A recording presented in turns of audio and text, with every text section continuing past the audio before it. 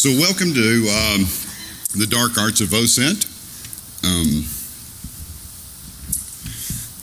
This would be Dr. Noah Schiffman, aka Security Freak. He is the academic of our team, the one who actually finished college. Yes, he is way more intelligent than I am, a snappy dresser, and an absolutely wonderful guy. Dude, that's so not cool. Can I have a red shirt kick the shit out of this guy over here? Evan Davison. Sorry. Okay. Phone is off. All right, there we go. Not like they didn't tell us that earlier. So, and I'm SkyDog, of course, by the picture there. We are part of the Dead Bunny Club. Whether you've heard of that or not, is the pseudo-philanthropic arm of everything SkyDog does. So we got together. I met you a couple years ago, and we found that we're fast friends, and we have a lot of fun getting together and getting into major trouble. Sometimes a little more than friends. Do what? Sometimes a little more than friends. We weren't going to talk about it. Sorry, I took that out of the presenter notes, dude. Okay, sorry. He's a great cuddler, though. Yes. So,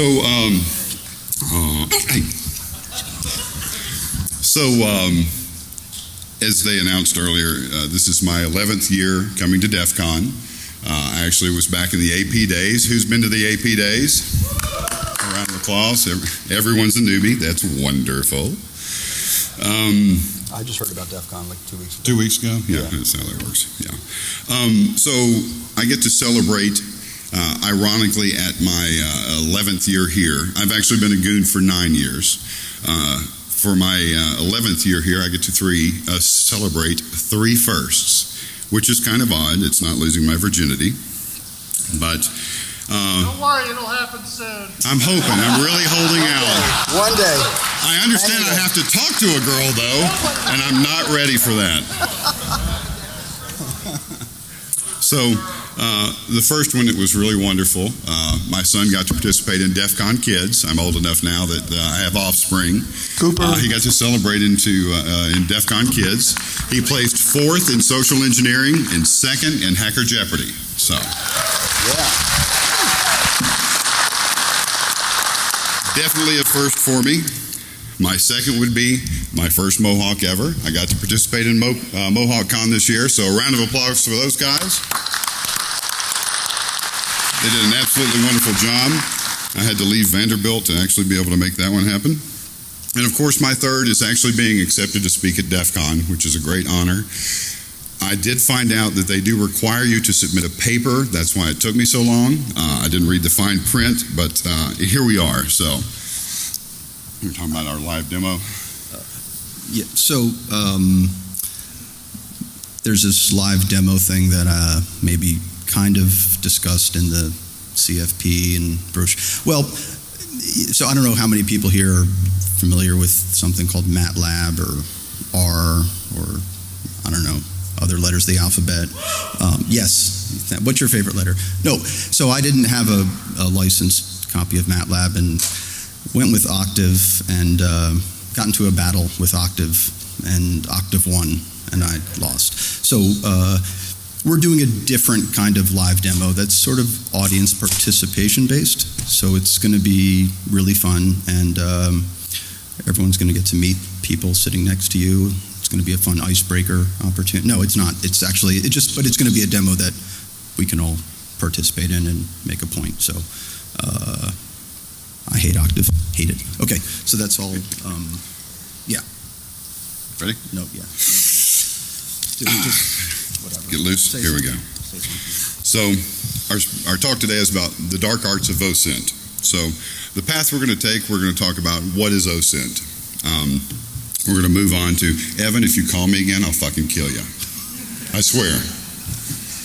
Fucking kill you. Anyway, I digress. So we're going to speak about what is OSINT. We're going to talk about some acquisition tools and techniques. I am then going to sit down, and the guy with the math background is going to speak about anonymizing data. And then that's you. Dude, you don't remember? I'm going to leave the stage, and Noah's going to speak about anonymizing and de-anonymizing data. So, open source intelligence. I guess I have to hit the button, don't I? Open source intelligence. Thank you for putting the pause in there. Sorry. Yeah. Did you get the transitions in there? Some, Okay. I did some, maybe, I forgot, I don't know. It was The cool one that wipes? dissolves. The dissolve. You pay for the dissolve. That's good. Yeah. So what is open source intelligence? Essentially, open source intelligence is anything out there that you can reach without having to be a Leo or something similar, or belong to a large organization or require paperwork to get to it. It's anything you can get to online or readily available. Well, why do you care? Who had a picture taken of him this weekend by some jackass with a camera? Not one of our photographers, but someone with a phone or whatever. Okay, guess what? You're now, hooked up with open source. The information is out there. You appear in a picture. Now it's something I can catalog and index. So congratulations. Prism. We weren't going to talk about it. And how can it be optimized? We're looking at big data sets. One of the things that Noah's going to get to is taking the big data sets and crunching the numbers and actually extracting some information, some interesting information out of what's available, readily available. So, OSINT comprises many things. One of them would be text, whether it is emails that you sent back in '73 where you were talking about something bizarre. Was it? Did you send anything back? Never mind. I've gone back actually and found some of the things that I've done on forums way back in the day using a different name that I was able to actually find online, things that probably would have shown how ignorant I was at the time. But anyway, you have text that's out there that can be searched for. You also have imagery. We have Facebook. We have appearing at DEF CON. If you don't realize it or not, you probably had a picture taken of you at some point in time that appears there. Video. I think last night Evan played the little VR system where you had to move around the map and began to do the robot, which was an absolute hoot, which will appear on YouTube with a little bit of captioning later on. Yeah, the Black Hat robot, absolutely. So we also have audio. The video that we have here of this presentation is currently available on DVD later. But they also put the audio up of that, so you can, if you're not into driving, looking at your iPhone, you can listen to the audio. And then you have geospatial, which would be the images you take from a device that's GPS enabled. It records your longitude and latitude and altitude and fun things like that. Other information that doesn't always get removed from imagery when it's put online. There is a certain signal-to-noise ratio. If you've been online and you've looked for data, a lot of times the aggregators of that data may have some really bizarre things that show up. No, I never lived in Henderson, Nevada, but for some reason my name and my phone number are associated with that. So there's just a certain amount of it that's out there that doesn't really fall into place correctly. You have to go through and decrease the noise to get the true signal. So out of that, once you clean up enough data, you're able to go through and put enough things together, layer them together, find where the high points in the graph appear. You will find actionable data. Anyone that's actually in the law enforcement community, which I'm not, anyone who is in that community realizes that when enough data is collected, it becomes actionable, and then it becomes intelligence, something that can be used to actually do something. Prism. So, sorry, I got a little cough there. The history and origins of you leaving? No. Furball. No, I don't want to drink anymore. Not yet. Wait till you get on stage. So print media, originally you had newspaper clippings from other parts of the United States. Someone would catalog those things and actually write up a report on it. We moved into the radio age. Things were actually transcribed and then cataloged and indexed. The search time on information like that was a little long if you want to complain about Oracle or MySQL or something like that. The paper version of it really sucked. We moved to television, things that got compressed down to videotape and things of that nature. Like I said, I recently worked for Vanderbilt. They have the largest compendium of news broadcasts. They go back as farther than anyone else. That information can also be searched by metadata. So, and then of course we're down to the internet age where every jackass can get out there and dance and then put online their robot at a large security conference. That's coming back to haunt you, asshat. So the evolution began news sources, of course, with radio and print. And then we moved to government repositories. For some reason, they decided it would be a good idea to collect information and store it. Who knew? Then you went to academic publications where they began to collect data and sort everything and put it together. Theoretically, they anonymized it. And now we've moved into the age of electronic databases where we know everything about you. These are so cool. Those are sexy. Those will get you laid, definitely. So the current forms and uses of OSINT are definitely tool sets, websites you can go to, and of course databases you can get your hands on to, depending on what your flavor is. So let's see. Who's ever used Maltego? Show of hands. Cool. Okay, so Maltego is basically used. Oh, you put a click on the pic. Yeah. Last time I let you do this part. Maltego is used basically, or primarily to dig down on an organization. You can look at their WHOIS records and DNS and IPs and emails and things of that nature. And I'm going to have someone else come up here and stomp your ass too. But anyway, Maltego is really good for drilling down on a company and by looking at email addresses and things to compile a large amount of data. Who's used FOCA? Anyone in the house? If you haven't played with FOCA, FOCA is a lot of fun. It looks at the metadata in Microsoft Office, documents, PDFs. It'll do Open Office. It actually looks at the EXIF metadata in pictures. So you can begin to compile information just in the hidden information in all the documents you can get a hold of.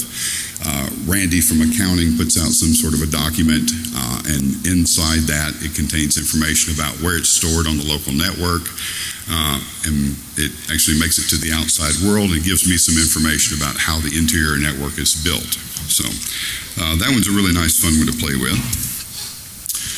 SearchDiggity. Anyone use that one? Not in my backyard. Do what? Nothing. Yeah, apparently SearchDiggity isn't used as much as everyone would like, but it basically is another form of being able to sift through data. It takes information from Bing and Google and other sources and sort of compiles it together and gives you a nice little interface to be able to get to it. So there are a lot of different pieces of software out there. Has anyone heard of Recorded Future? Okay, this is one of those that makes you kind of cringe a little bit. It's a temporal analysis engine.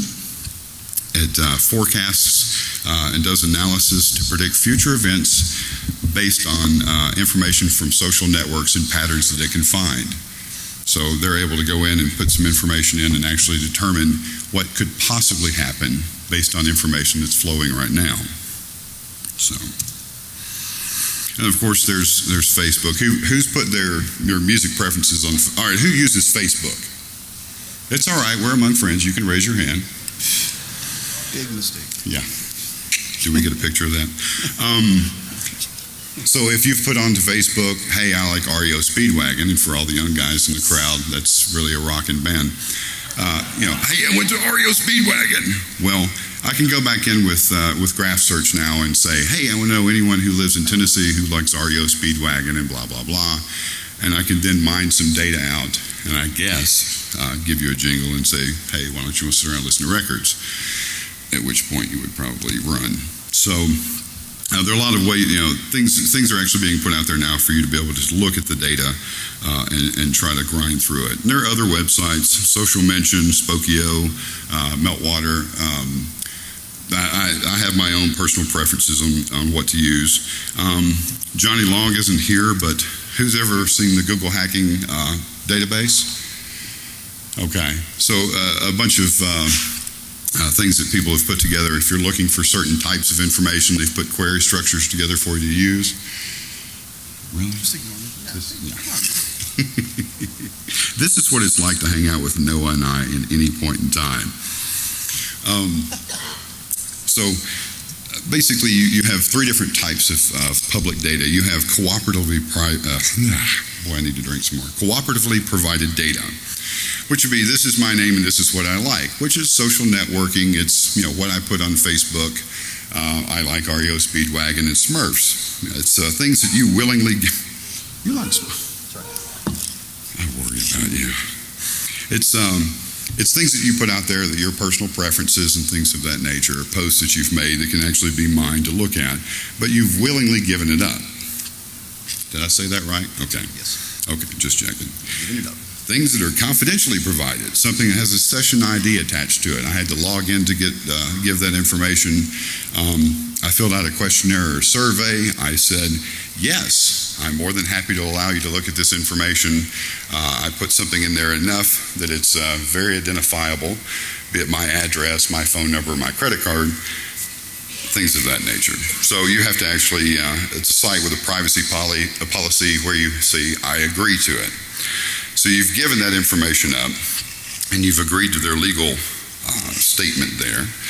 And then you have the unknowingly provided, or the, wait, where'd they get this from?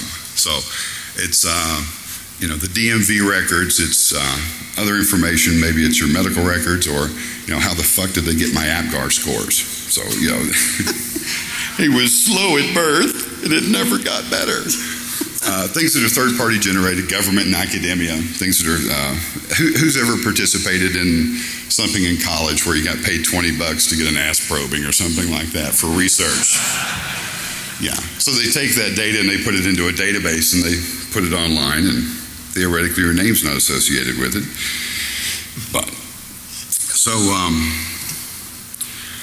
so who publishes these data sets? A lot of time it's government. There's academia. Now there's a commercial market now for data that's been pieced together, and for a certain fee, you can go in and cruise through that data. The more you pay, the more granular your data becomes, and the more revealing it is. Why are these data sets published? For statistical analysis. It's coming up, try not to laugh, okay? For statistical analysis, we want to go back and look at the information and do some predictions, looking for trends and patterns that are out there. And retrospective outcomes. It's to, we struggled trying to find the proper example for this. We decided on which is better, Viagra or Cialis. We go back and look at the information and see the satisfaction. Well, I guess that's not the right terminology. I said Viagra. I said, I heard someone say Cialis. A buddy of mine, I swear. He said you. No, with me. It was a friend of mine too. No, it wasn't. Evan? Where did Evan go? Oh, okay, he's hiding. That's good. So, and of course, this information is used for decision making for future things. Maybe it is product design or coming up with something new, whether it's actually going to be popular in any way, shape, or form. So a lot of the things that are used in here, the tools and the websites, I don't do the math. That's this gentleman's side of things. Occasionally I get asked to find things. Who in the crowd who finished high school? Show of hands. It's okay. It's okay. All right. Who went to college? Now, who finished college? Okay. This is your crowd. So anyway. He's got 1 degree. He's got 2 degrees. Yeah, that's it. Do you want to do that? No, I didn't. So, I did not finish college. I had a hell of a lot of fun while I was there, per my GPA. But what I did not learn while I was at college is what you can and can't do. It was not taught out of me when oh, you can't do it that way. So I've never heard that before, and I don't pay attention to it. So it makes it a lot easier for me to do some things like drill data on somebody. So occasionally I'll get a phone call and I'll get a couple pieces of criteria, and they say, find someone. And I've become very adept at doing so using all the open source information that's out there. So, is anyone stayed at the Bellagio? This is audience participation, your wake, right? Anyone's been there? cabana by the refrigerated pool. Absolutely wonderful. If any point in your lifetime you can make that happen, definitely do it. I'm in the sun. I've got the MacBook Air with me. I'm trying to get on the shitty wireless there that does not work. And there's a gentleman to my immediate right, and he notices I have a computer, which for all of us, that is typically the sticking point to, yeah, dude, my computer at home doesn't work. Who's ever answered that question? So I'm in a swimsuit by the pool, and a guy starts talking to me. Okay, I'll bite, no problem. So we start discussing China, politics, the economy, fun things like that really make you happy. We have a few drinks, and he says, you know, so you're in Vegas. Are you here for business or pleasure? And I said, well, currently for pleasure. I would think that would be the case if I'm by the pool. And he says, you know, so you're here for pleasure, that's good. And I said, well, actually, in 2 or 3 weeks, I'm coming back out to the largest hacker conference in the United States called DEF CON. And you could hear his asshole pucker in the seat, which so, you know, that's one of those things where who in the crowd hasn't had to explain what that means? Just put your hand down, asshat. So I began to explain what DEF CON is, and since we didn't have the documentary, it was very interesting trying to explain it to him. Hearing impaired con. Yeah. Do what? It's the hearing impaired con. Yeah, that's it. The hearing impaired con, definitely. But I got to spend some time trying to explain to a mundane actually what we do and why we get together for all this.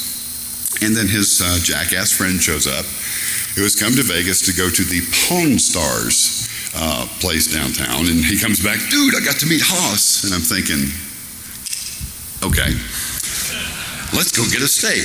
So he packs everything up, and he says, yeah, you know, we're going to head off and get a steak at so-and-so place, and really nice meeting you. Later. And I said, just a second. I said, your name is Brian, and your family owns a civil construction firm in Seattle, Washington. And the guy says, yeah.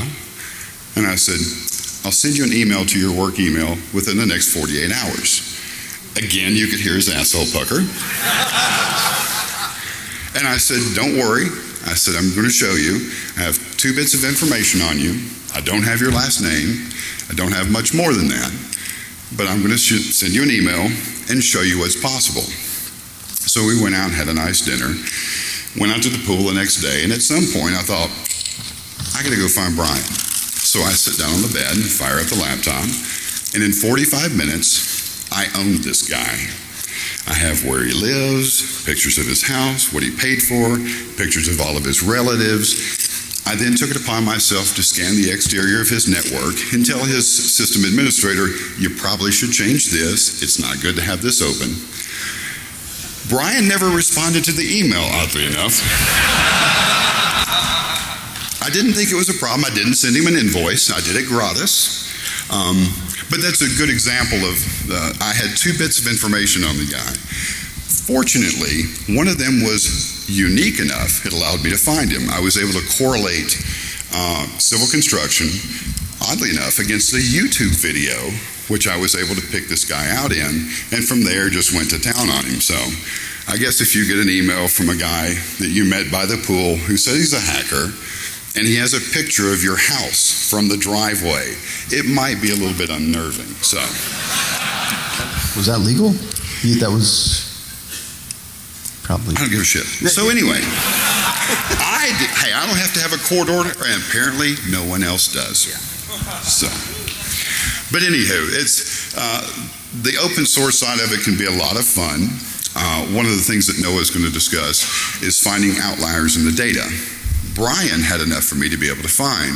Had he said my name is John, the problem would have been a little bit more difficult. If he said, yeah, I work at Starbucks. Okay, not as much of an outlier there, but given time and effort and how much he pissed me off, I probably would have found him eventually.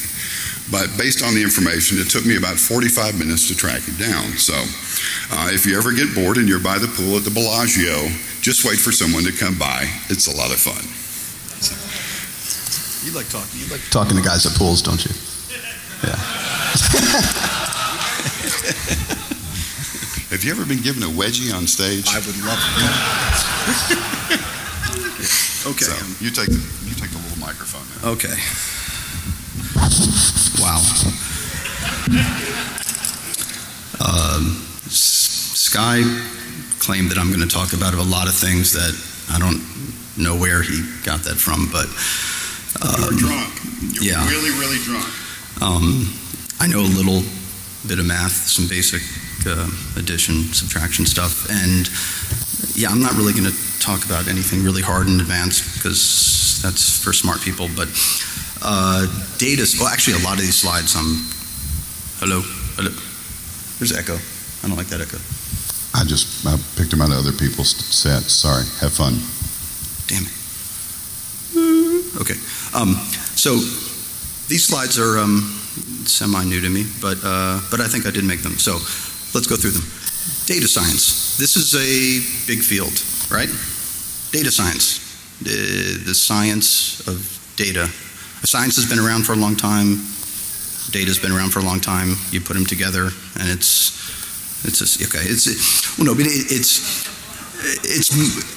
emerged mostly over the past decade to being really like the real data science, information scientists have really, that's been the past decade kind of thing. And it sort of came out of the whole, business analytics, competitive intelligence, all, it's like everything else, driven by big business because they're just looking out for our best interest.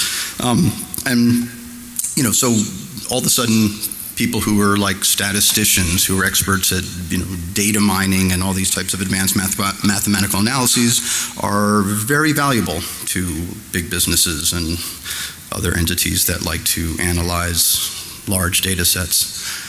Are there other entities that collect lots of data? None that I've heard of.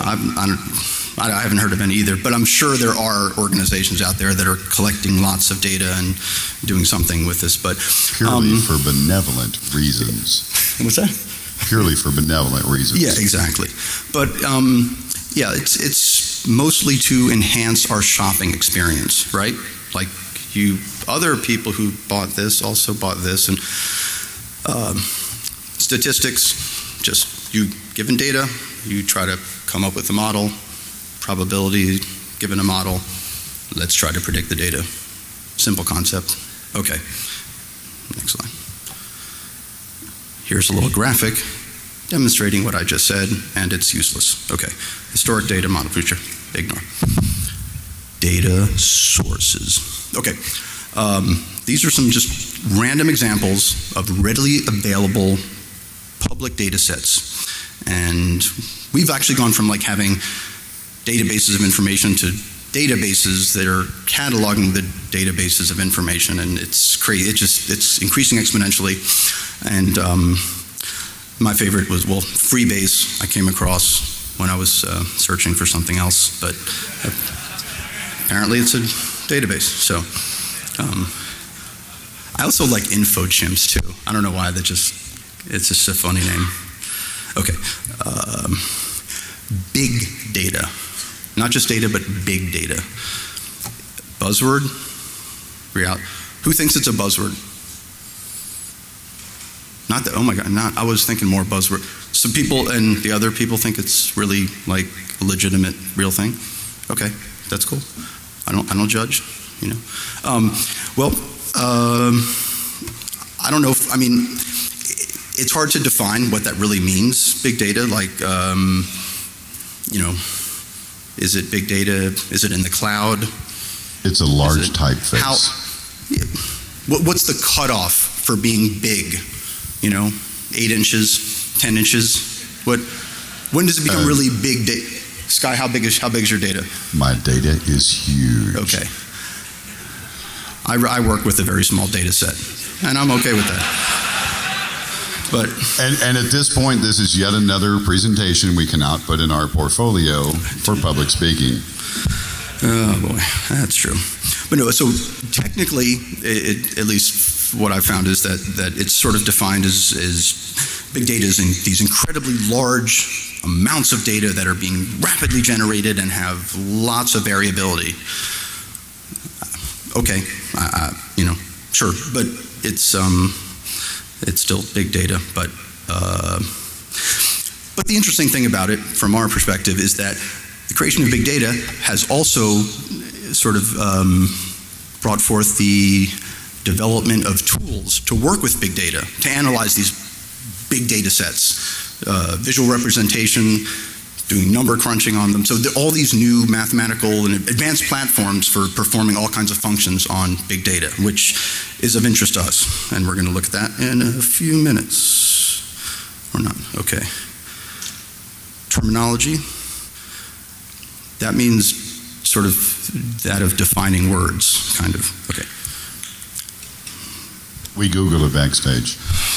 A lot of Googling. All right, so depending who you talk to, or what publication you read, or what book you... Anonymization, de-identification, basically mean the same thing.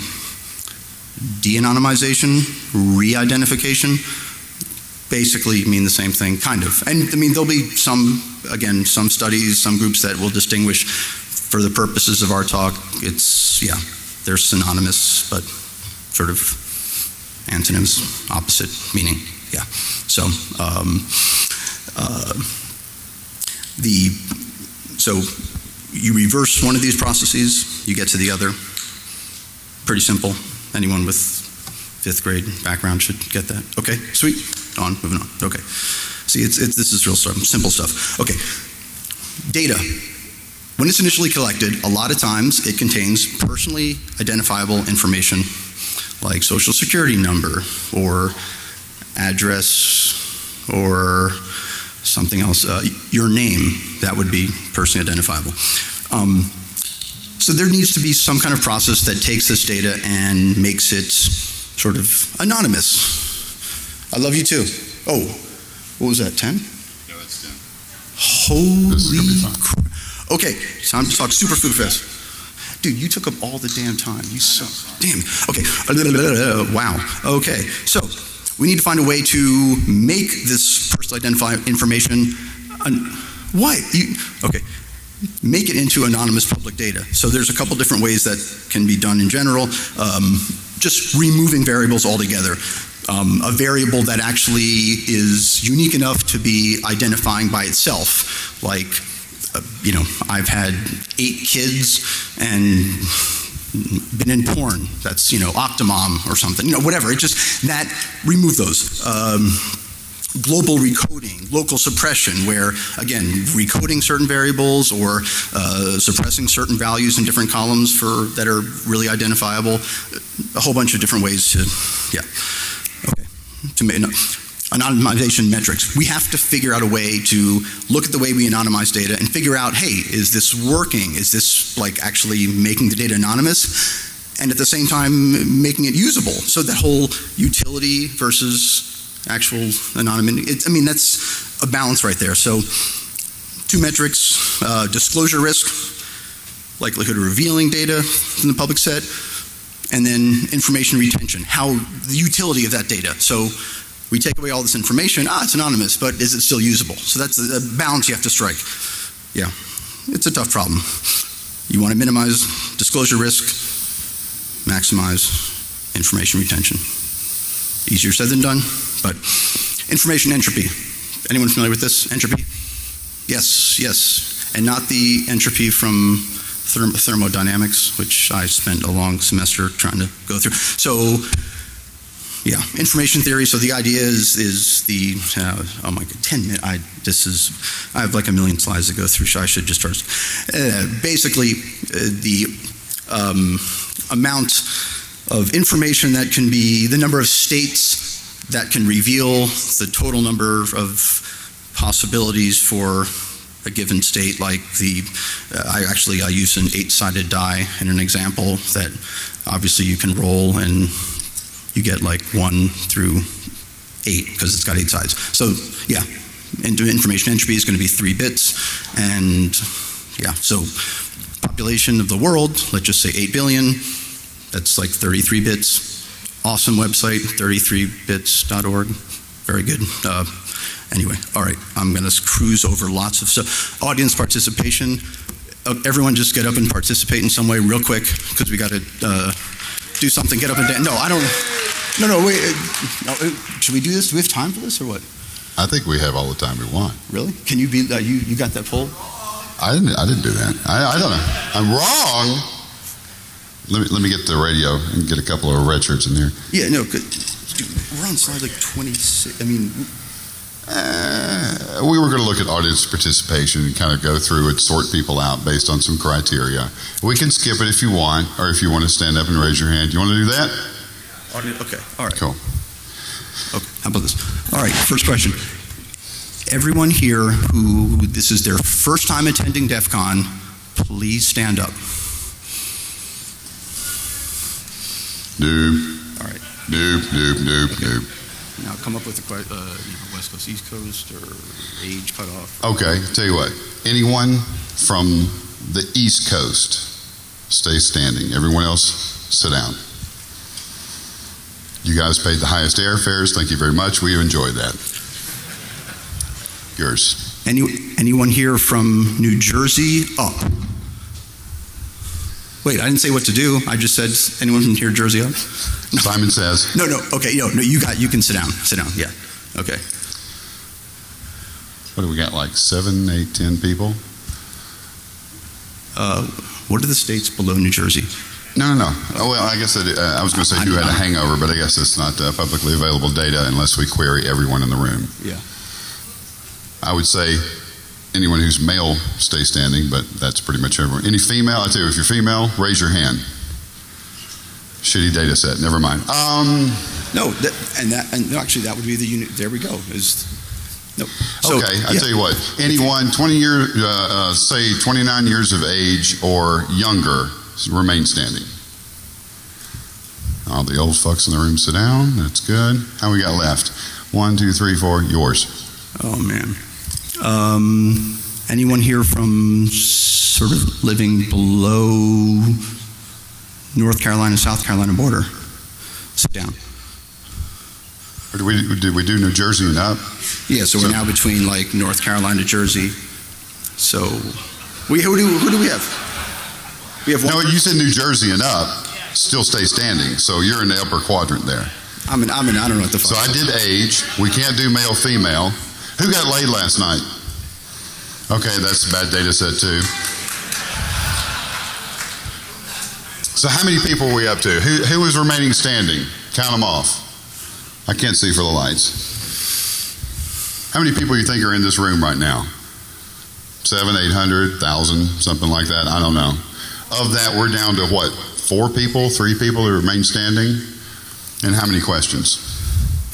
Well, that was like 5 questions? Well, it was maybe 4 or 5 questions, but the entropy for those questions, so what? North, West Coast, East Coast, entropy there is 1 bit. We had, what was the other question? I wouldn't pay attention, shit. Dude, First time at DEF CON. First time at DEF CON. Information entropy there is 2 bits. Yeah. Anyone above, what, New Jersey and above? Is that what you said? Yeah, pretty much. Actually, I think all the questions were like 2-bit, entropy questions. So 5, so basically 5 bits of entropy, and we were able to narrow down the population to what? 3 people. 3, 4 people. So, and it's all innocuous information, but the point is that the combination of all this innocuous information can actually be quite identifiable and scary. Thank you for participating. A round of applause for yourselves. Yeah. Thank you. Okay, so how much time left? Just keep going. 3? Okay, I have 20 slides to do in 3 minutes. Okay, thank you, Sky. I appreciate that. Outliers, values, traits, anything that outside a normal distribution, So single outliers, easy to pick up. If you have them in combinations or sets, which are unique, a little bit trickier to detect, but mathematically possible.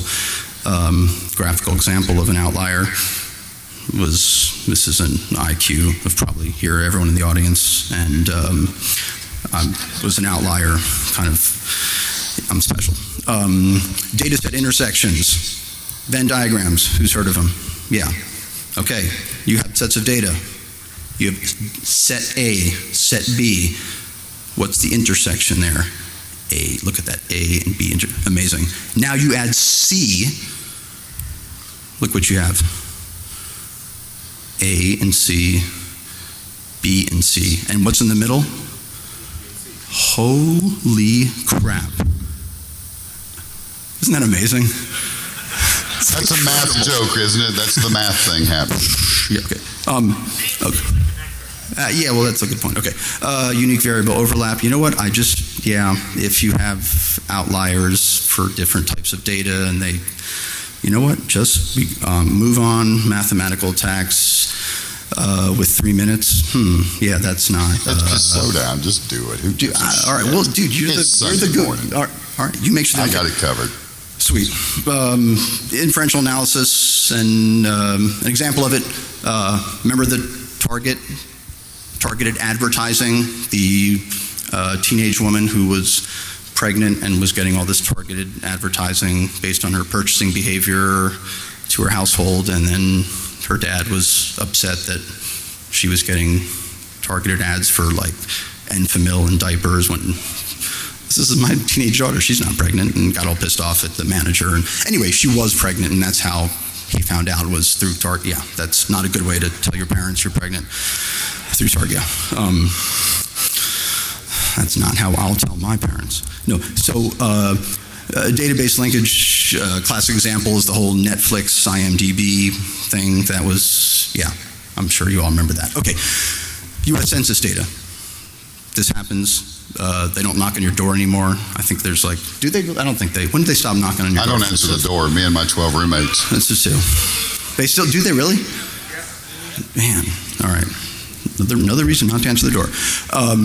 Actually, so a researcher in 1990, this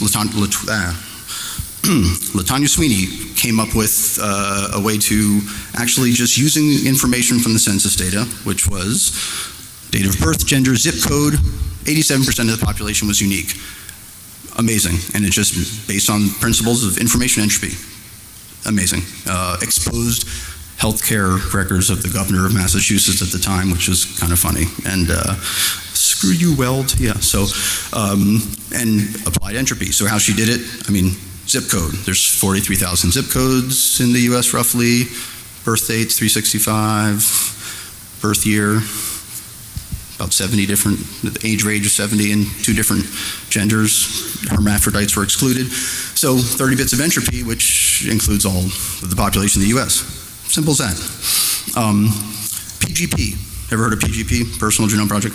Okay. So this is another program going on where people voluntarily submit all this genetic information about themselves. They want to correlate genotype, phenotype, to learn about themselves. Oh, dude. Look, deal with it. Anyway, again, this is the project's gone bad. Yeah. No one saw that. That didn't happen. Pass. Yeah. Record linkage. Is this a cool diagram? You got to see this. Take care of him, dude. He's stressing me out. Record linkage. So this is where you have a public data set and a private data set. Public data set maybe has metadata that's publicly available and might have some innocuous but identifying information about an individual. The private data set, well, that's got personally identifiable information that you don't want people to know. Through record linkage, it's possible to actually correlate the two and discover sort of these anonymous or so-called anonymous traits about a person by combining the two data sets. And I'll get to mathematically how to do that in a second, or not if I get kicked off stage. So, all right, flying through these slides. Vectors, this is where it gets really, this is where I get into the math. So either go to sleep or those who, anyone math torn? Okay, your data points now become a vector. Your record, attributes, yeah, boom, okay. We're now with dealing with vector math. Take it one step further, the whole database, it's a matrice, boom. Records, people, attributes, database. Okay, cool. And again, we now can apply matrixy math to this, matrixy inversions and dot products, Gram-Schmidt orthonormalization, all kinds of wonderful things like that. And actually, so a cosine similarity, actually measuring the angular difference between two vectors or matrices, can actually find the similarities in large data sets. Yeah, boring, math. The one cool thing that we did do is, hold on, well, this is the actual mathematical formula for the similarity function in case any of you want to try this at home or see me after class and we'll discuss it. Yeah. Venn diagrams, this is really cool. So to be able to visually understand and represent and identify overlapping data sets, we had two data sets, A, B, multiple variables that were in common, that were the same descriptive traits. Looked at the intersections of them, noted here by these little lines across. Okay, so these data sets, independent descriptive variables, and they're in common. Then we take those little sections that are in common and we Venn the Venns, as we say. So take those and watch this. Bam, bam, bam, bam, right there. Look at that. And then, based on that, we can actually now, the subspace defined by that area is the intersection of all of these groups and actually identifies records for which all attributes are identical and actually identifies an actual person. Wait, we got, okay, so, in summation, the rising side of dark side of OSINT. Okay, so, yeah, emergence of big data, big problem, big data. Lots of tools are being used for analysis and visualization. More data sets are being developed, and the mathematical attacks are going to become easier and easier. It's another weapon for social engineering toolkits, because this is information about individuals that we're going to be able to ascertain, and they're not going to be aware of it, and they're not voluntarily giving this information, but it's going to be actually sort of re-identified about them from these anonymous data sets, and so cool for us, bad for them. What can we do to defend against the dark arts? Proper sanitization methods. There's no way to, well, there's no standards to actually implement anonymization metrics that actually provide the utility requirements, but also provide true anonymity. They don't exist. So we need access controls, or my recommendation is to falsify everything and just make shit up. So that's I would do. And conclusion,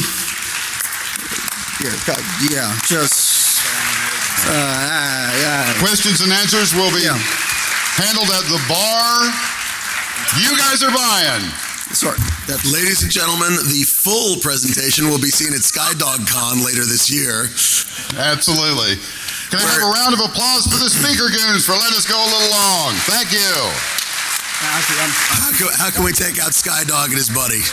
Thank you. I'm sorry. It's okay. It's totally cool.